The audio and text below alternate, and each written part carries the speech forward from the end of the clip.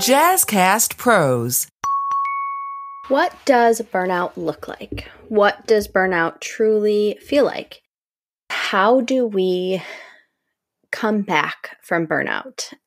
There's a lot of tips and tricks out there around quote unquote self-care, and they can be things like taking more bubble baths and face masks and getting massages. And while I think those things are important, when you truly hit a deep level of burnout, it is so much more than that. And in my conversation with Chantay today, we get into when she had 7 locations, physical locations, and got to the point where she didn't even care. And I think that's a level of burnout that some of us can relate to, when getting to the point where nothing matters, which is really scary.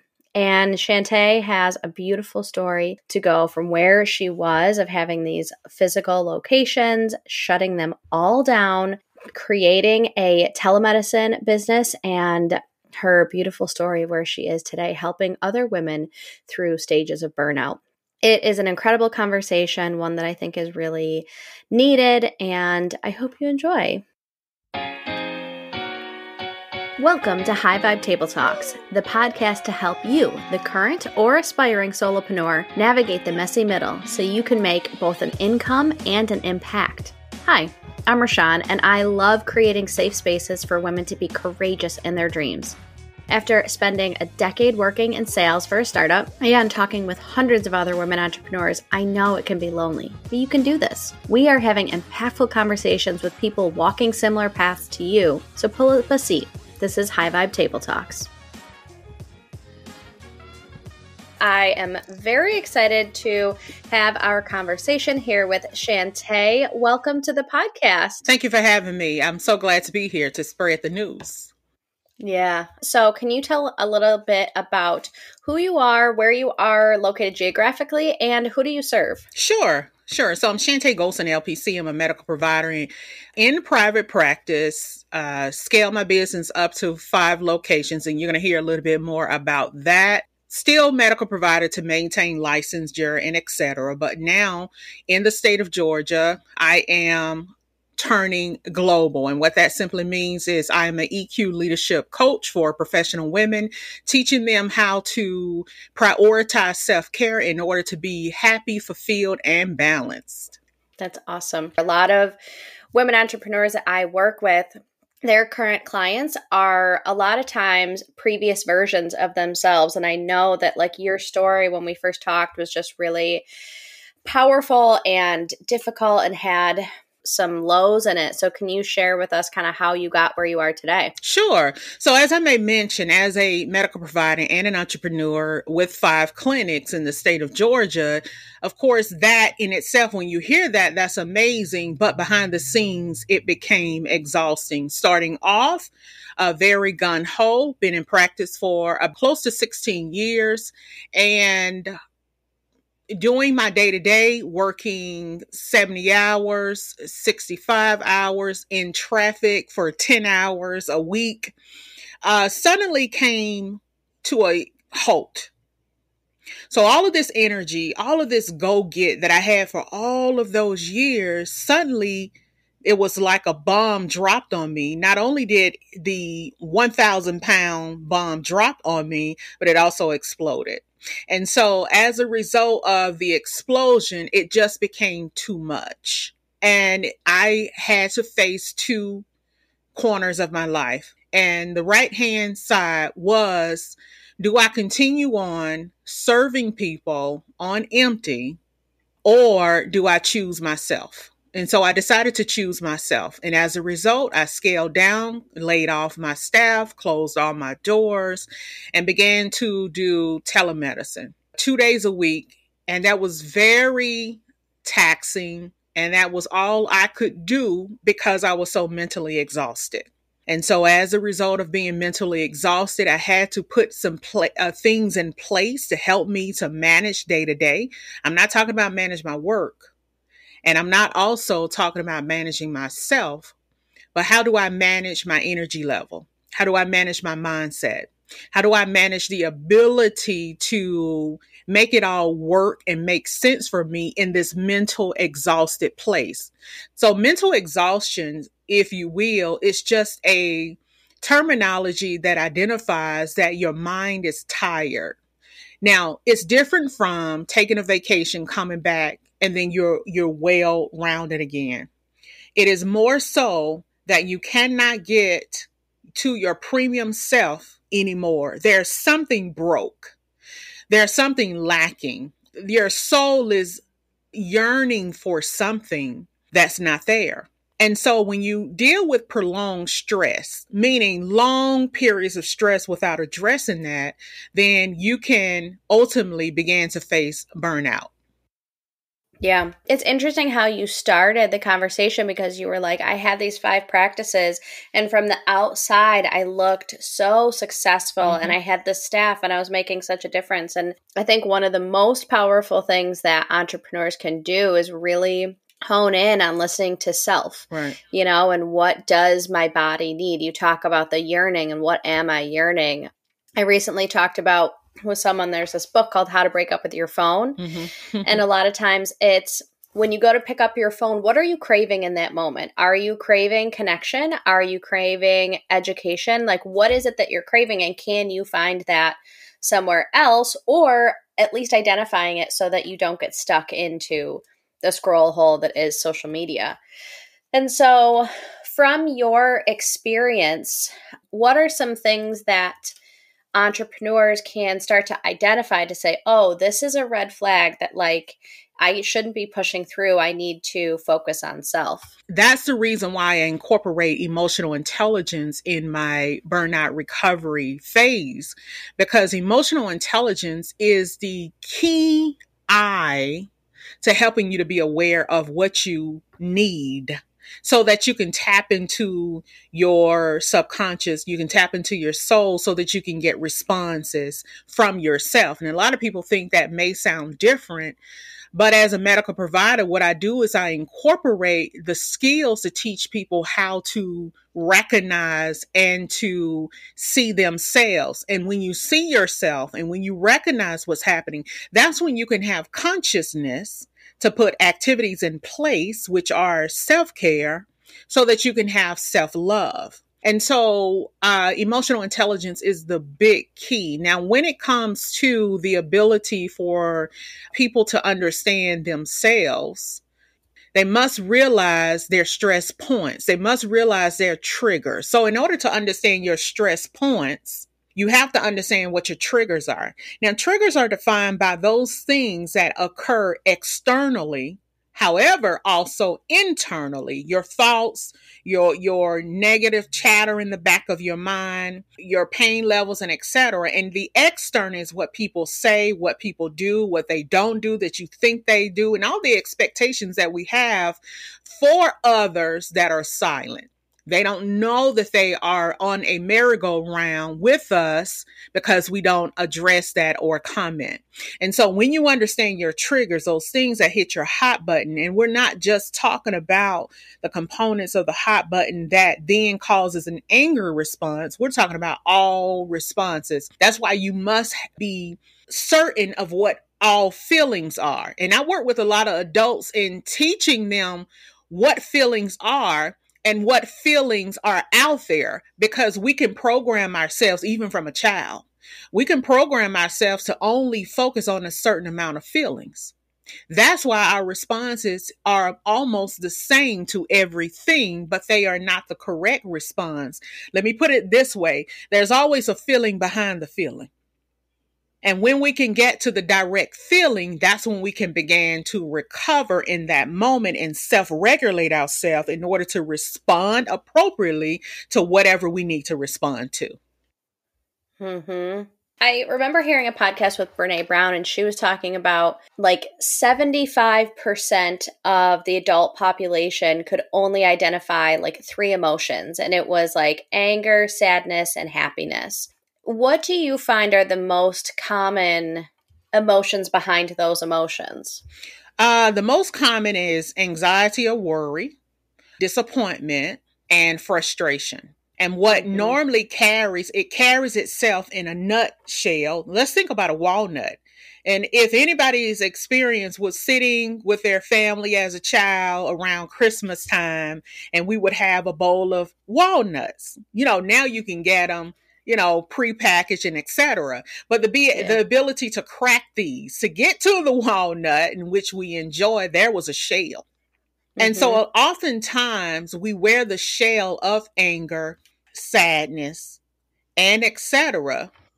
But when we crack that, we really are finding ourselves maybe disappointed or maybe frustrated.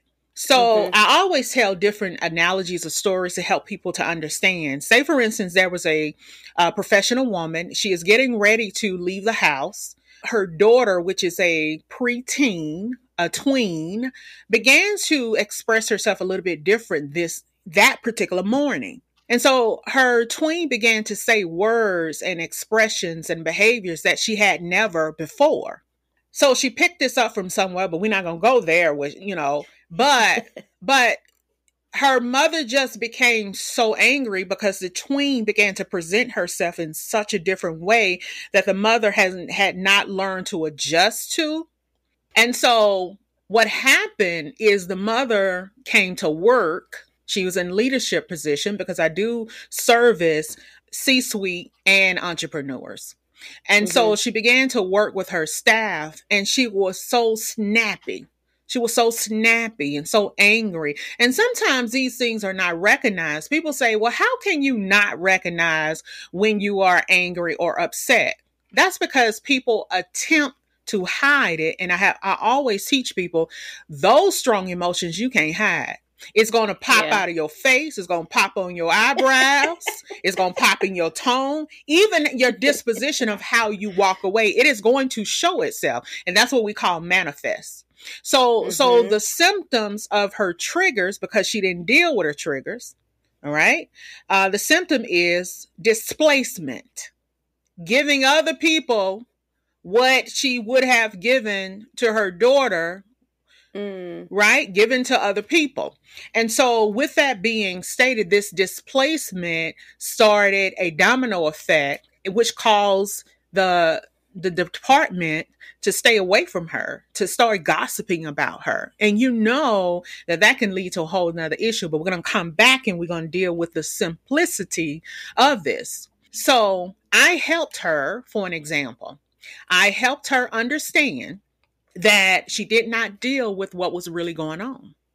So this is where EQ comes in. How can you gain awareness of how you truly felt? And so as we began to explore this, she understood that she felt disappointed, not angry, disappointed, because her child had never revealed this type of behavior before. Now, ironically, I want to share some information with you to kind of bring more substance to this. Were you aware that there is a rise in searches for managing overwhelm and emotional regularity techniques? There's a rise in Google. I'm not shocked. Right. But yeah, it's... And so in the last 30 days, professional women has tirelessly been looking for a better way. The incidents, the national, what's going on TV, and everything else, right? They desire to break free from the negative emotions that hold them back. So with this being stated, there is a sense of emergency, and that's where I come in. There is a sense of emergency of not understanding how to take care of ourselves, because if I would have taken care of myself better, then I would not have burnt out to the severity that I did.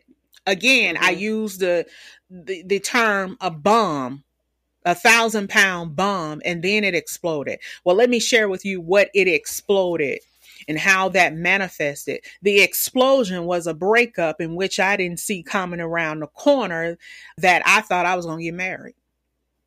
So now I'm burnt out. I have no energy to give to anybody, and I'm running on fumes. I'm still showing up professionally. I'm still showing up this. However, don't want to show up. However, have to coach myself before I see someone.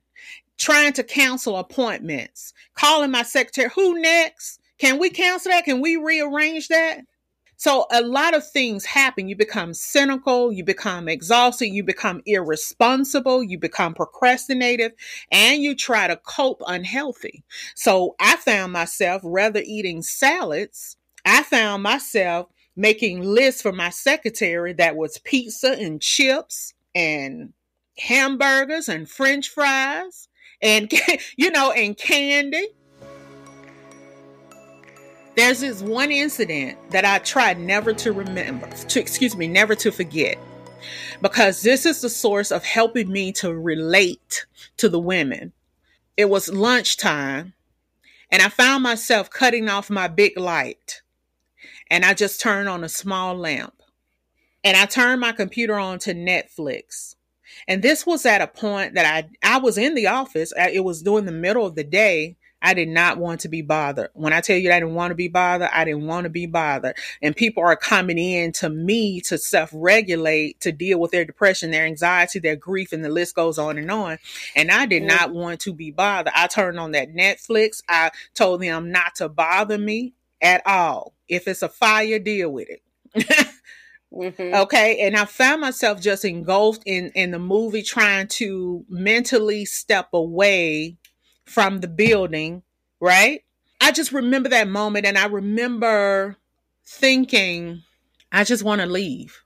I don't want to be here. My own thing that I built with blood, sweat, tears, I started slowly I stopped loving it. And then as a result of me stop loving it, it stopped taking care of me. So when you don't take care of your business, it won't take care of you. I started losing tens of thousands of dollars weekly. I started losing this huge amount every 3 months, 6 months, and the list goes on and on, $250,000. And so it was at a point that I had to go and face those two roads, those two lanes.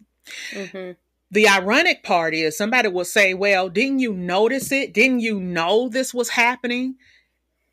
Logically, yes. But being emotionally exhausted, you don't care. You get to a real place of, I just can't deal with it. I just don't want to deal with it. I just don't care.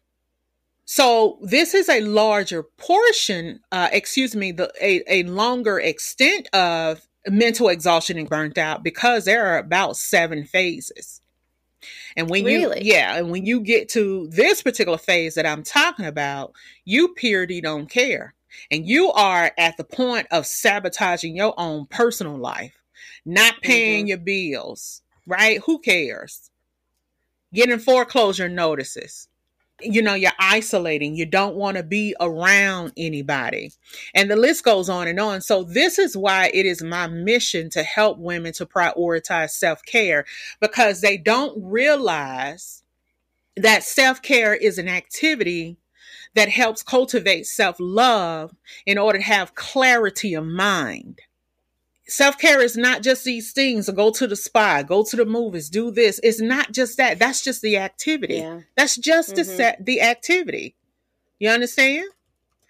So we've got to understand, working with someone that has been there and done that, and that can help you avoid, that's the key here. I wished I would have had a community to talk to. I wish I would have had somebody to go to. Well, somebody may say, well, why you didn't go to a therapist? Let me tell you why. It's not that I'm ashamed to go to a therapy, because I provide therapy. It's that I was at the top of my game. Everybody knew me. You say, well, I think that's a little bit arrogant. The whole state knew you. Yes. Hospitals, doctors, lawyers, businesses, everybody sending me patients because I was good at what I did. The legal system, I worked with everybody. And so my particular point is, I did not want that portion of my life on display at all. So what I've learned is there are 4 corners of our lives that we really need to foster and create a culture of self-care. We need a community. We need a healthy routine. Okay. We need, in the community, someone that you can really talk to, or a group of like-minded people, not just anybody.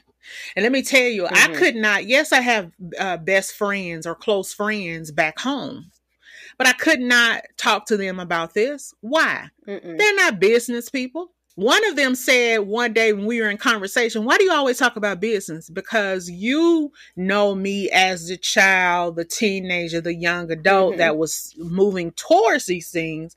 But now you don't understand the businesswoman in me, because they are not. I mean, and respectfully, not trying to make it a derogatory thing, but they aren't entrepreneurs. They aren't leaders.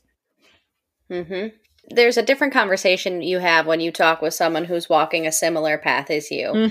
To have someone who's like, I have felt that emotion so deeply. I can feel it in my body again at this moment, just having you talk about your experience with it. It's a different level of conversation. Yeah, absolutely. And so teaching for 25 years now in the private sector, but I've also been in leadership with the state and federal nonprofits and etc. So I have a well-rounded understanding of leadership. And keep in mind that leadership is just not limited to work. Leadership is relevant to your personal life. And when we are not leaders in our home, we certainly are not leaders in our departments or our business. You can have a leadership position and know nothing about the operation of leadership. Have come across that quite a bit, right? So I teach people how I equip them to identify and manage their emotions effectively so they can foster choice. Oh, choice. That's a whole nother conversation. Choice rather than being ruled by impulsivity. And that's usually what happens when you have no awareness, EQ, of your feelings, your emotions, nor can you read the room. I put it in simple terms. Can you read the room of other people to gain awareness about what's happening there? Now, studies show that low EQ, emotional intelligence, lead to increased conflict, poor communication, and lower productivity in the workplace. And so what are the benefits of EQ? The benefits is self-management and awareness. And then according to Psychology Today study, 90% of top performers have high self-awareness. 90%, right, of top performers have self-awareness. But there's a difference between being aware of emotions and the awareness of discomfort. So oftentimes leaders try not to cause conflict to occur out loud. Out loud. But what about the conflict in the email? What about the conflict in the personal conversations behind closed door? What about the conflict between the two and HR? So conflict is not necessarily just the aggressiveness of a tone or communication. It goes well beyond that, because when you're not on the same page and when you're not understood, there's going to be a lot of differences. And so being a leader consists of being able to influence and to encourage a different outcome. Helping people to see things different is a component of what leadership is. And so when we talk about the differences, now Psychology Today says that 90% of top performers have high self-awareness. I disagree, however. Okay. If they've done the study, then we'll just go with that. But there's a big difference between, again, awareness of your emotions and the awareness of discomfort. And the key is to be aware of the trigger events. That's that trigger again. Why? Because the trigger is the starting point of everything. Let me tell you my 3-tier formula. A trigger occurs, your brain recognizes the discomfort, it then computes the situation to find a feeling that's relevant. And if there is a similarity of the situation, it goes back into the file cabinet because it has no sense of time. There's 2 components, the limbic system and the cerebral cortex, that identifies what's going to be recognized. So we call them the little brother or the big brother. I do rather. I call it the little brother or the big brother to give people a better understanding. So the big brother is the analytical one. The little brother is the child, the brat, the quick, impulsive one. And so the little brother said, oh, wait a minute. Wait a minute. This is what happened when we were 17 and that lady said this. Oh, and so it goes into the file cabinet. In relatability, the same situation, although it's a different decade, the person is different, but the similarities of the trigger. And so then it began to lead you to respond. It gives you an output of that same feeling that ties to that similar trigger. So we are not born with triggers. Triggers are made. And I don't want to get too much on that particular lesson, but to help you to understand then that feeling becomes an output. And when we still don't understand what's happening with us per the awareness, the emotional intelligence, then that feeling then goes into a response or behavior. So the culprit of all of this process, the thoughts, the feelings, as well as the responses, the culprit is impulsivity. When we don't catch or understand what's happening from each stage, it's just like a split of a second. Shoom! And the impulsivity makes us respond inappropriately. So this is why emotional intelligence is beyond important to help us to respond in a less consequential way. Now, self-care allows us to recognize our triggers and emotional patterns, and it leads us to a better decision-making and stress management. Yeah, and I mean, so much of what I talk about on this podcast, and you just brought so much depth to the conversation, is bringing attention and then intention. Bring attention to your triggers, your emotions, what's happening, and now bring intention to them. How can you intentionally react based on knowing what your trigger is, what your actual emotion is, how you want the output to actually be? Yeah, there is so much there, and I could talk to you forever. We are coming up on our time, which is so crazy. It's always like, where did that 30 minutes just go? It's wild. So are you ready for the lightning round questions? And go. What is a must-read book? The Bible. What does creativity mean to you? The artistic response of what your soul is depicting. Ooh, I like that one. What is the best piece of advice you've ever received? I've already done it. So you do what I'm advising you to do to get the same outcome.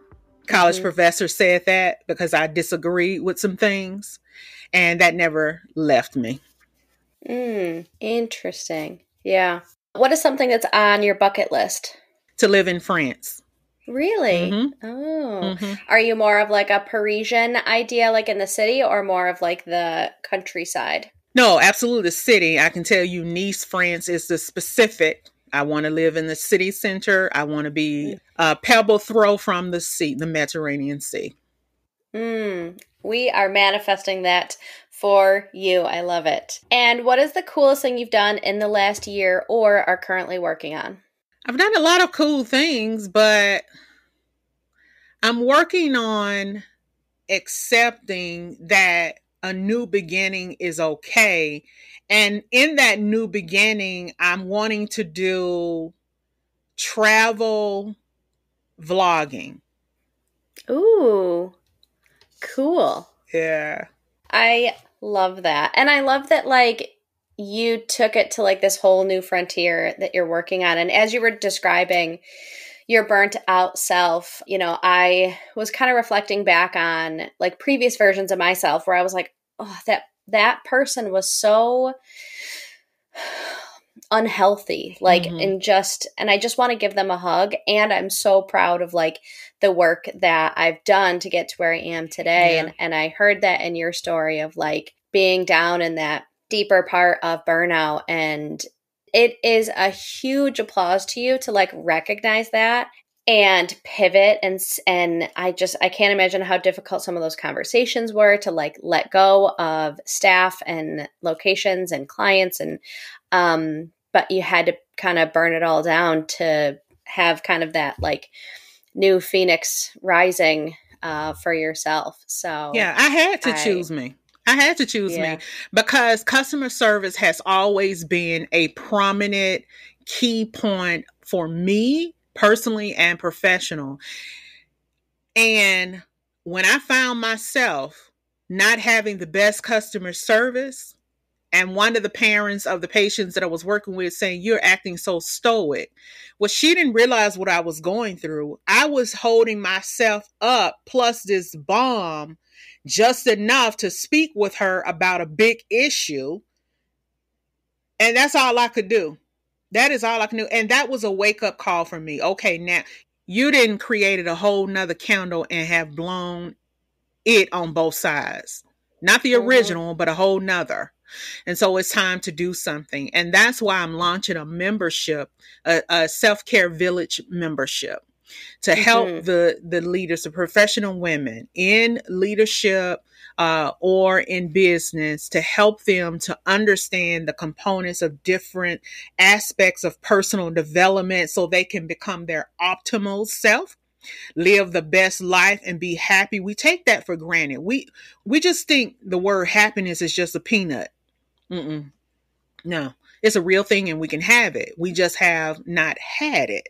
Right? So being fulfilled and being balanced. And this is what the membership is all about. So they can go to thelevelingplace.com / the waiting list, so they can be the first ones to know when everything launches. Awesome. I will make sure to put all that in the show notes. I myself am a huge proponent of finding community, especially in this journey. So I will make sure I'll put all that in the show notes so people can sign up. Chantay, this was such a wonderful conversation. I really appreciate you joining High Vibe Table Talks today. I appreciate the invitation, and I hope to work with you in the future. If you like that episode, please leave a review. Those are always so helpful on whatever platform you listen to this. I hope that you took something away from this. You understand that not only is this really important, even if there's no urgency to it at the moment, it's something you can do. And taking one step towards that today for your business's freedom and reducing burnout. So until next time, remember that big dreams and small steps will transform your life.